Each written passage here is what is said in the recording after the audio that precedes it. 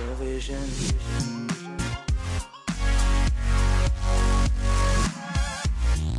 What's up everybody, how you guys doing, and welcome back to another video. So today's episode is going to be focusing on if someone doesn't believe the world is round.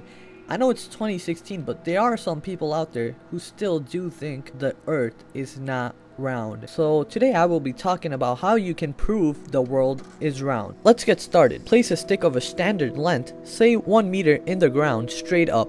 At 12 o'clock noon, measure the length of the shadow that your stick casts on the ground. Travel to a location in 100 kilometers north or south of your location and repeat the process the very next day. Now note the difference between the measurements. Using a little bit of math, you can calculate the radius of the earth yourself.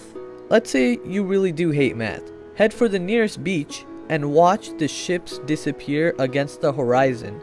Notice they don't disappear all at once, but rather seem to sink into the ocean, their bottoms disappearing at first. This is only possible if the earth is curving away from you. If the earth were flat, the ship would simply recede until it was too small for you to see. Thank you so much for watching, guys, and thank you so much. We've hit 25,000 subscribers. Make sure to drop a like if you guys enjoyed the video, and I will catch you guys on the next episode.